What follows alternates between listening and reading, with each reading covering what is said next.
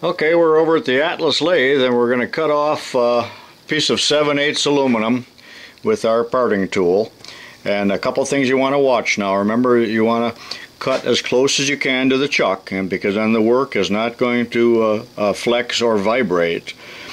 Make sure that your compound is not hanging over and that your gibs are tight, because that will move on you. As far as speed, I like to use about the same speed I would use, spindle speed, for regular turning. Some people are told to use back gears or run it real slow, and that's not really necessary.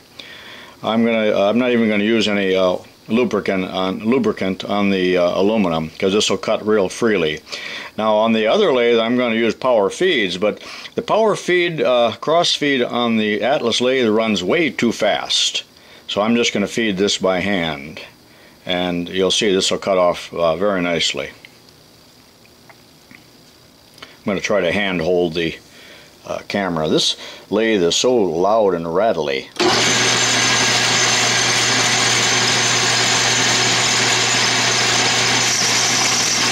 go. I'm just feeding it in as fast as I can.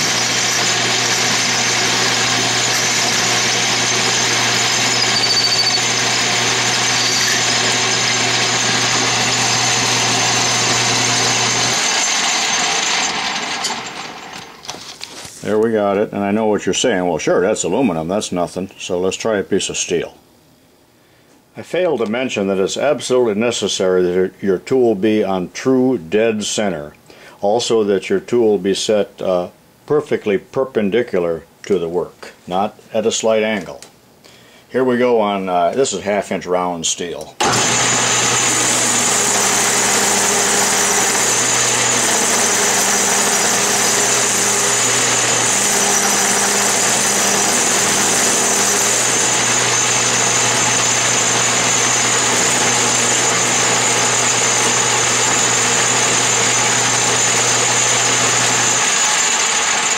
You can hear there's a lot more vibration, but it didn't take too long to cut that off.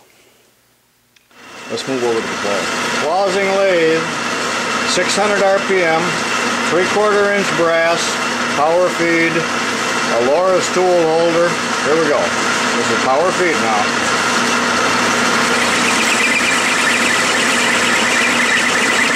I don't have a free hand to oil it, but I would like to put some oil on there.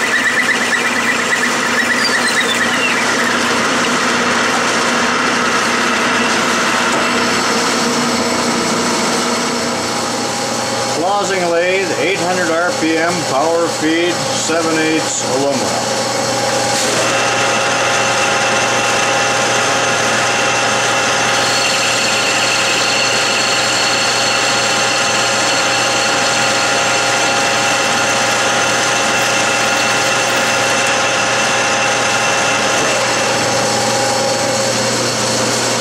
Pretty slick, huh? Okay, now we'll get serious here. This is 1¼ inch steel.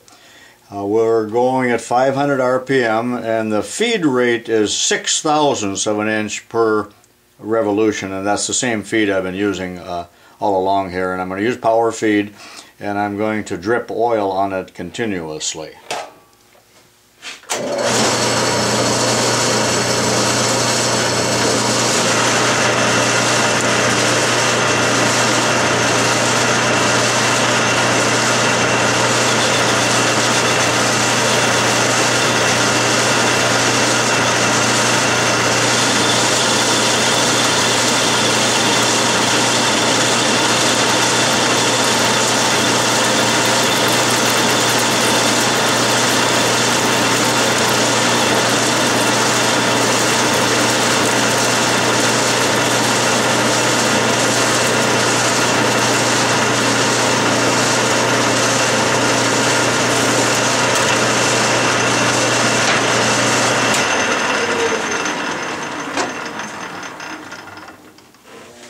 And there we go. I'm at my 6-inch bench grinder now, and I'm going to sharpen one of these. If it hasn't been broken off, it doesn't take much to sharpen them, just a few seconds. And it's all right to let the curvature of the wheel remain, because all we're interested in is about 5-degree clearance. Here we go, and move it back and forth a little bit across the wheel. And we're done already. I just touched that up a little bit. That's all there is to it for grinding these cut-off tools. Make sure that the wide part of the tool is facing up toward the ceiling when you grind. I'm at the Atlas lathe now, and I've got my Aloris type tool post on here. It isn't a Aloris tool post, but it's a Chinese tool holder here, which is still pretty good. It's an 1/8 inch wide cutter, which is a little wider than what I normally want to use. 5/8 cold rolled steel, 600 RPM, and I'm going to feed it by hand.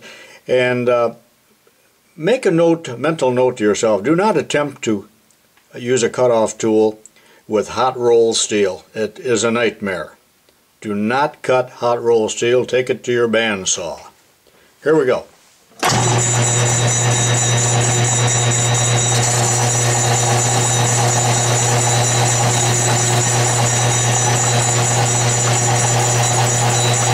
This is an 1/8 inch wide kerf now, so the chips are wider.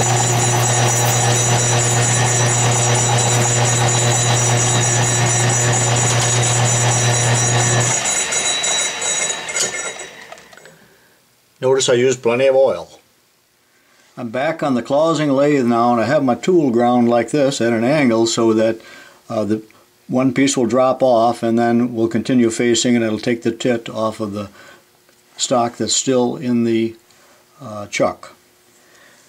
I don't know if you can tell or not that the tool is ground at an angle. Let's take that cut.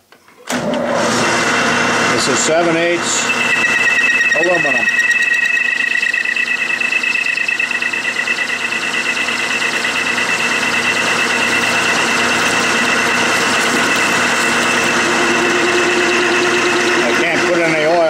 My hands are all occupied. Now watch the end piece drop off.